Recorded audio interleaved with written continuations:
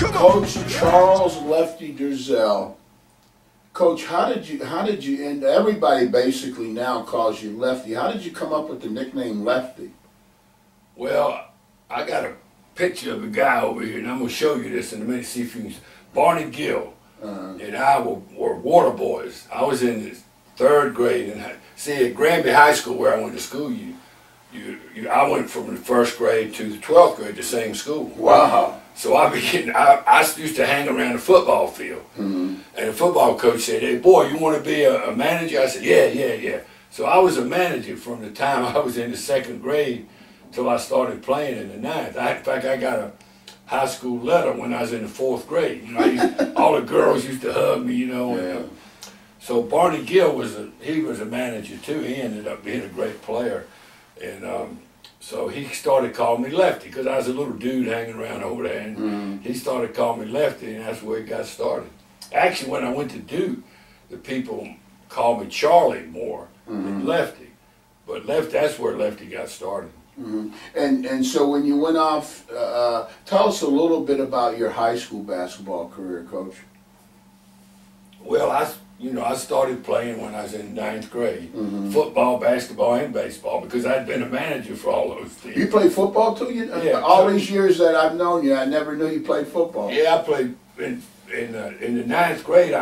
Old Dominion just played William and Murray, I think it was, in Oyster Bowl. I played in the first. I didn't play. I sat on the bench when I was in the 9th grade in the Oyster Bowl. And then I had a mastoid operation on my ear after my 9th grade, and I couldn't play anymore. They wouldn't let me play. So then I started playing basketball and baseball. But you know, I coached football 2 years at Granby High School when I was a JV coach, and we won undefeated both years. And one year we won scored on. I was a defensive specialist. In fact, I had a shop teacher. We block a punt every game, because he used to get out there, you know, and these were like 8th grade kids. He was punting as hard as he could and make them block them. You know, you can't get hurt if you do like that. So we blocked a punt every day. I should have been a football coach. Hell, a Bear Bryant of the Tidewater area. That'd have been I'm glad you didn't become a football coach because the contributions you've made to basketball over the years are historic in that. And so you went to Granby, and you must have had an outstanding then I started year. playing in the 9th grade, and in my senior year, we won the state championship. I was the leading scorer in the state tournament, and you know, then I got scholarships from NC State and Duke and, you know, Richmond, William and Murray, North Carolina, and I really wanted, in Tennessee, I really wanted to go to Tennessee, but I was in love with Joyce, my wife, you know, and they wouldn't let athletes get married in Tennessee, but you can get married at Duke. So that's one of the reasons I went to Duke. Oh, okay. So I did marry her in my sophomore year when they told me I couldn't play. So. So when you get to Duke, Coach, as a freshman, walk us through your 4 years at Duke. Well, my first year, I played on the freshman team back then. And my second year, my sophomore year, I was just about going to start, and my ear got infected. I told you I had that mastoid operation. So I go up to Duke Hospital and say, "You never play basketball again." I said, "Get out of here, Tim. I can't play basketball." He said, his name was Watts Eagle. I'll never forget his name. And so I said, "Why?" He said, "Well, because they cut a piece of your skull away.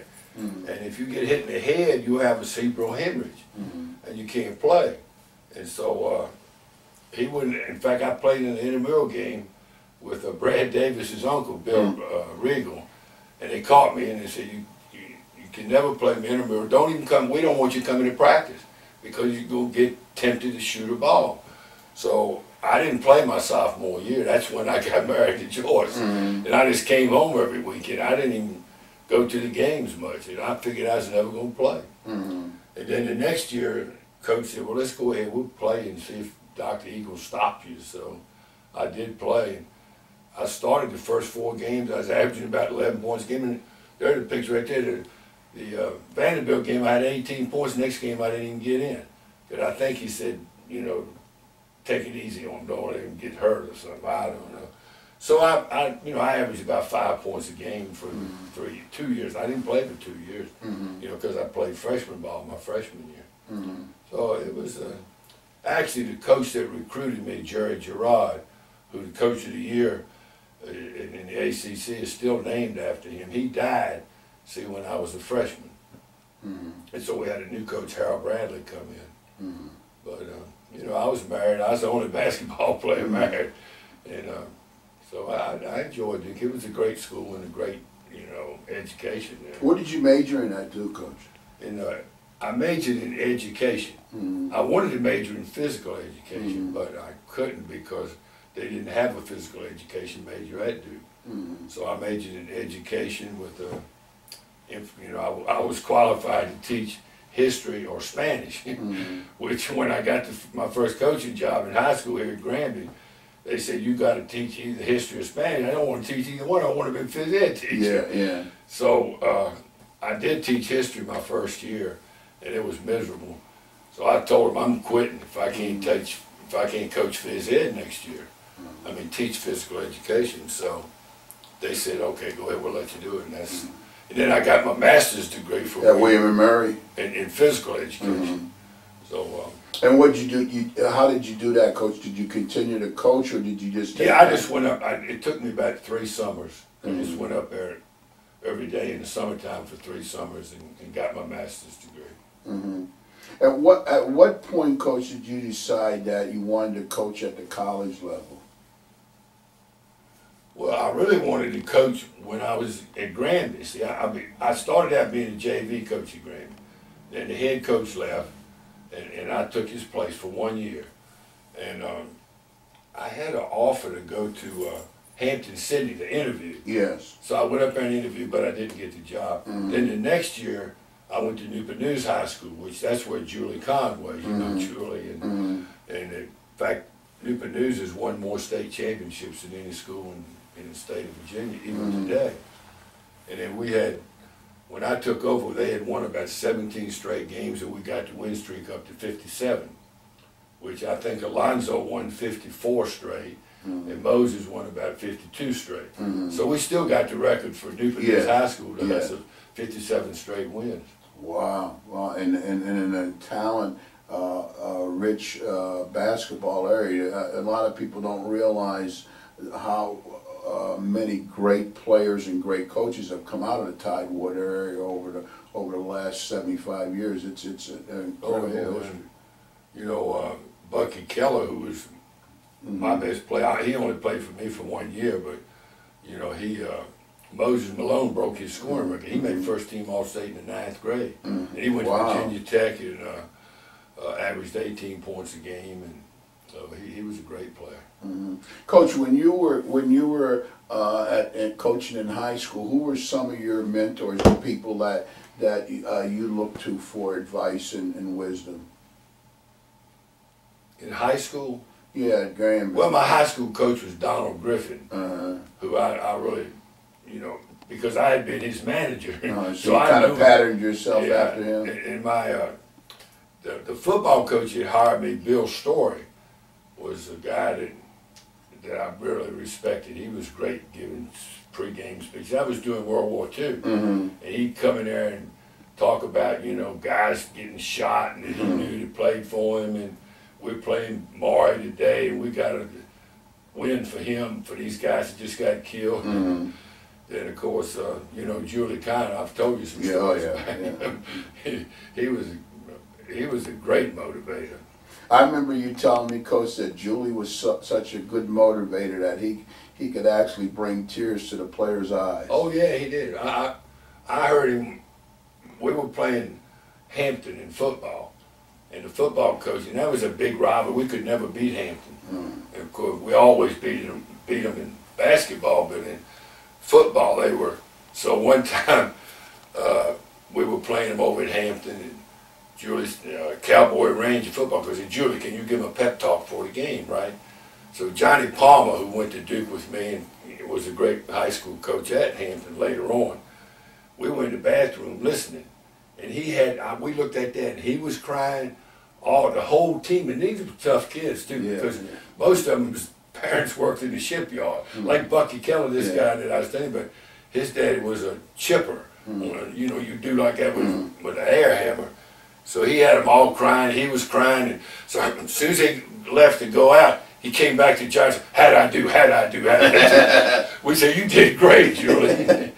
But I tell stories about Julie, like, we had a guy who's still living over at Charlie Nuttycombe, who was a great broad jumper himself. He played, I forget what college he played track at, but he jumped broad jump.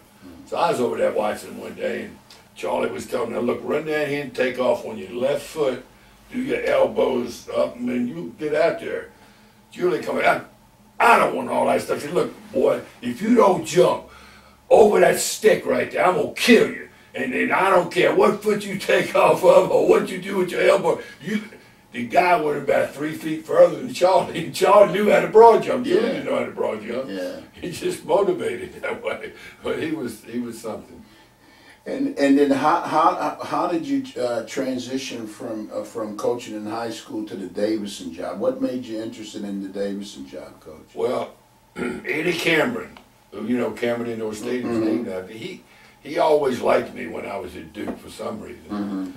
And he called me up one day, he said, hey, Lefty, you know, I had a good run. We won 57 straight games. He said, you want the Davidson job? And I said, yeah, sure. Because Bill Story, the guy I told you, the football coach who hired me the first as the manager, he had gone to Davidson as the football coach. And so I had heard of Davidson, but I knew they weren't very good in basketball. And so he said, well, I can get you that job. I want you to go down there for an interview. And because Tom Scott, the athletic director, is a good friend of mine. He's called me and asked me about you. So I went down there and interviewed and got the job. But I got it mostly because of Eddie Cameron, because I didn't know Tom Scott. And Tom went on to be one of the great ADs in the history of college athletics. Yeah. And all I know is all my friends said, Lefty, you crazy, man. You stay at Newport News High School and win the state championship every other year, and you're going to go to Davidson. They never had a winning team in the history of the school, which is not true. And so they all told me don't go, but as a matter of fact, if I'd have come back to coaching Newport News High School, my salary would have been $6,200, and I took $6,000 to go to Davidson. I was going to ask you what you started. At that time, Coach, when you went down to Davidson and you abandoned what was obviously a rich career there from a standpoint of being able to win consistently. What was it that it was just a gambler nature in you that made you want to go to Davidson, or you just wanted to take that challenge? I don't know why I got into coaching. Probably because I was really disappointed in my playing time at Duke. And I knew I could play.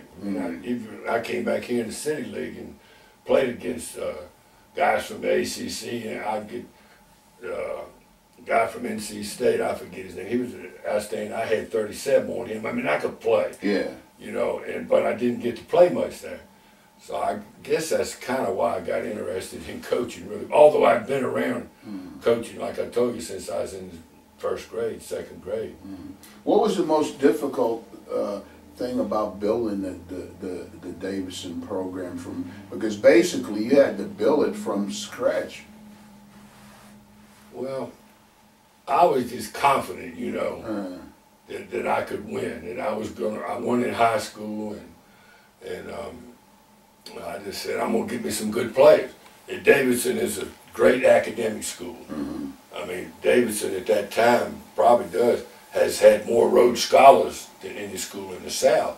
So I said, I'm going to find me 5 or 6 great basketball players that want a great education. And a lot of them that I got wanted to go to Ivy League schools, but they couldn't get a scholarship. So I said, why do you want to go to Princeton or Dartmouth or somewhere like that when you can come here and get a scholarship? And that's really what I sold them on.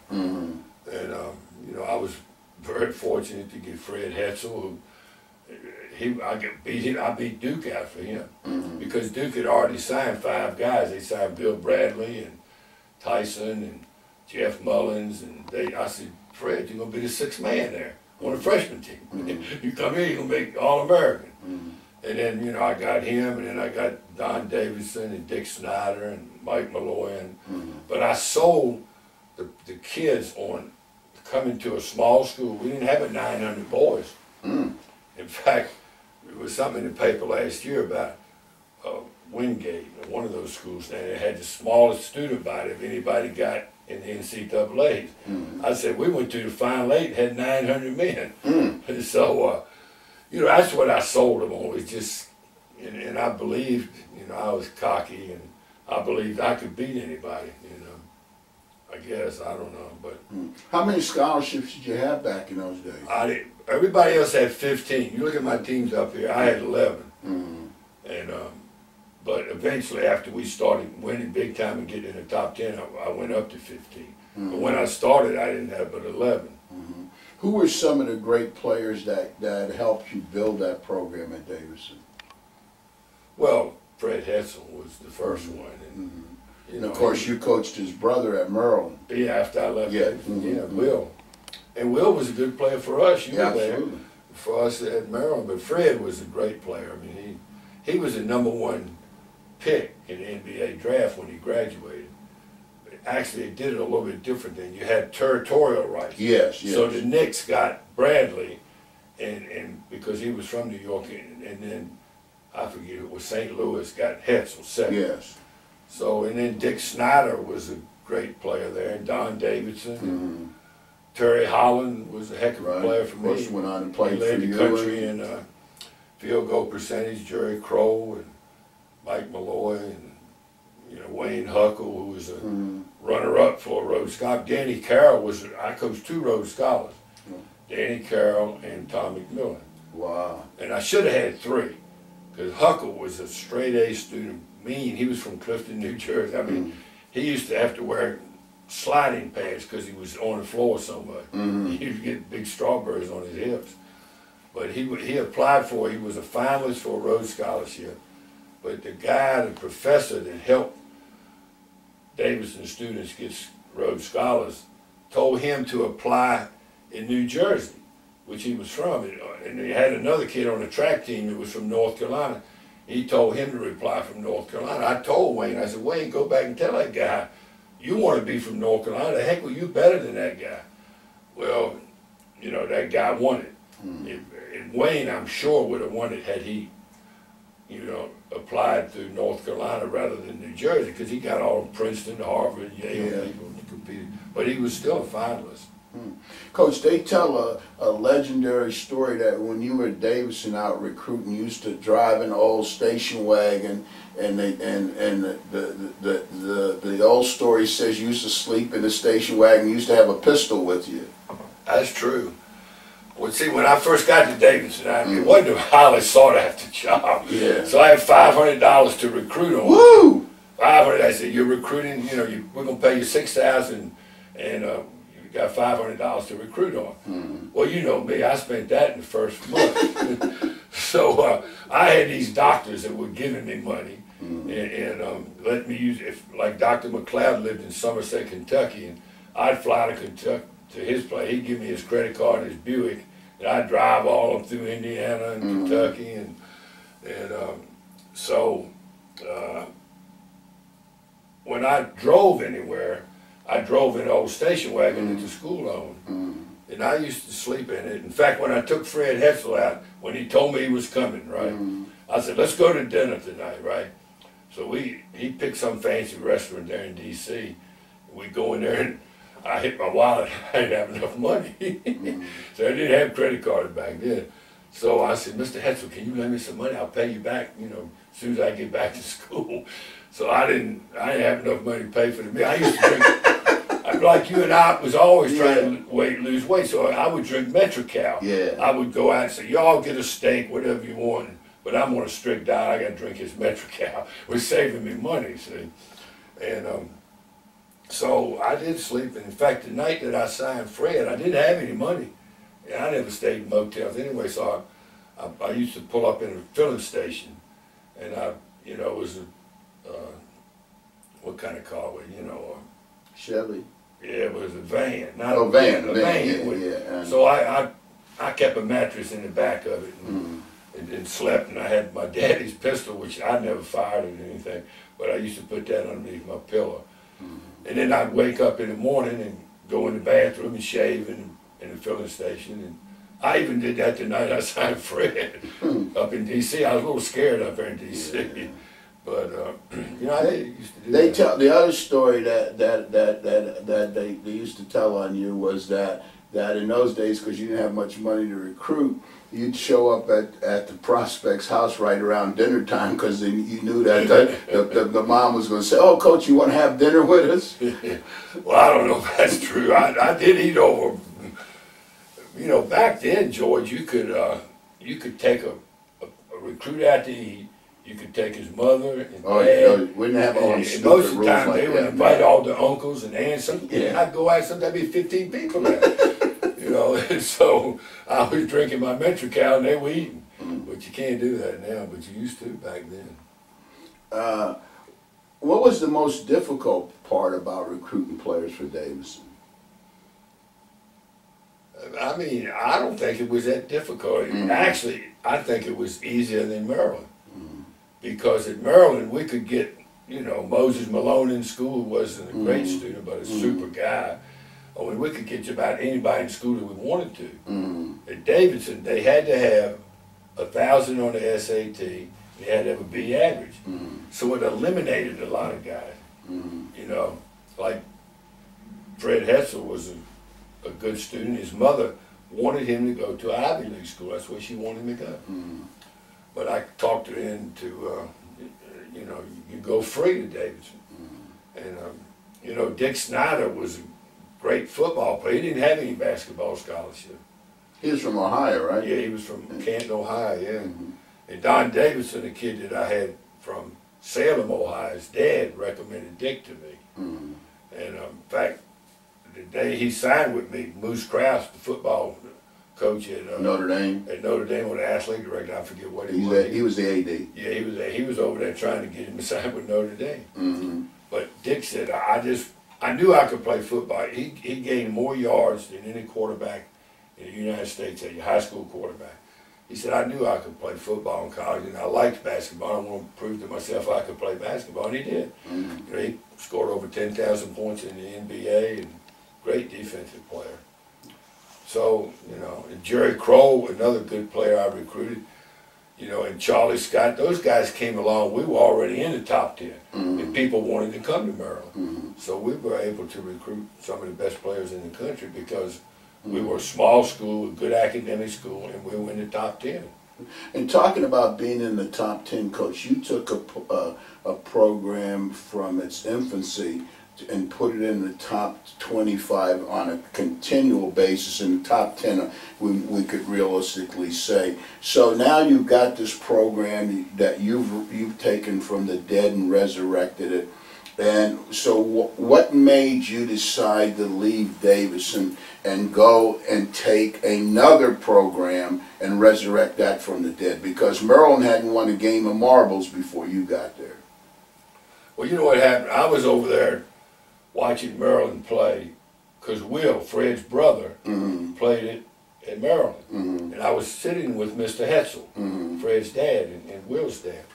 And there was nobody in the cold field. I had probably 1,000 people in there. And he said, "Hey, Lefty, you know, this is a job you ought to have." He said, "You fill this place up in D.C., you'd be great for this." And I didn't even pay attention to it really because I had great teams at Davidson.